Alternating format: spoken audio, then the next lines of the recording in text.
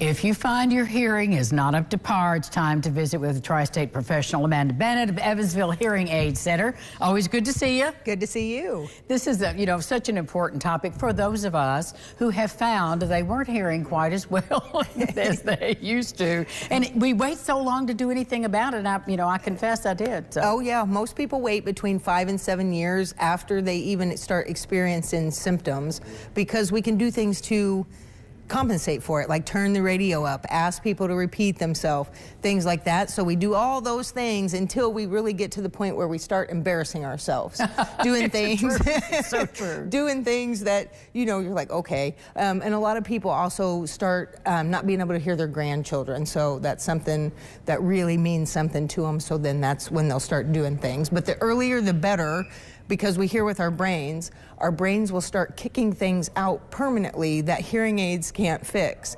So the earlier treatment, the better. Well, you and I have talked about this before, and it's a great idea. We get our yearly checkup. We were just talking about blood work, etc. Yeah. A hearing test on a regular basis gives you a baseline to know when you start losing. Yes, absolutely. So we ask everybody to come in and get a hearing test. We do free evaluations just to get that baseline so we know when things start to change. It's good information, because I know now I come yearly to have my hearing checked to see, because I've been on these hearing aids for lots of years and they change. Oh yeah, it changes. So then we can evaluate your hearing aids and get you up to where you need to be, so you're hearing the best you can, you're keeping that brain active, so your brain's not going to kick those sounds out permanently.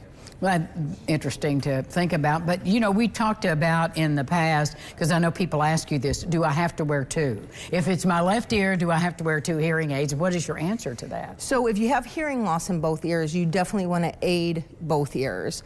Our understanding, we hear much better with both ears. That's how our system is designed, is to hear equally out of both ears. If you only have loss in one ear, then you can get away with one. But most of the time, people lose their hearing in both ears at the same time. So just go ahead and get both. Yes. Yeah, very critical to wear both hearing aids if you have loss in both ears. I'm sure that people ask you this question all the time. What about insurance coverage? So we're seeing more and more, especially if you have like Medicare Advantage.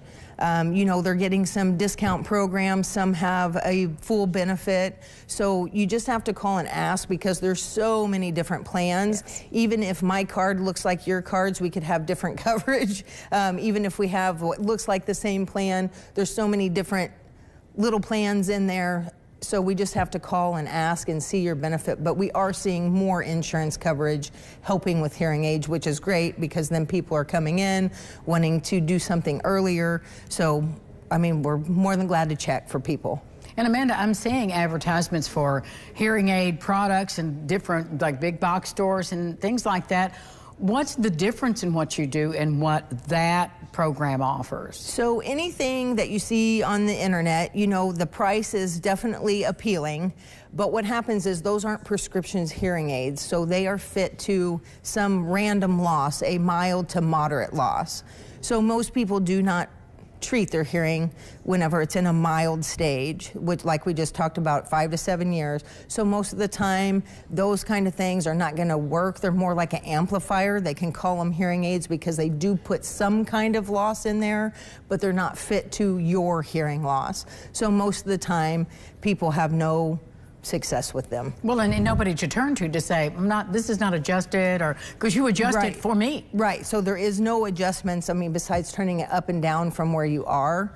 On those, ours, we can get in and fine tune every frequency to the frequencies that you have lost to, how you're hearing. If you tell me something's too high pitched, we can kind of tone those down a little bit, things like that, so we can fit them to you and how you like to hear and how your brain likes to hear. She does all that. Yeah. Believe me, I know.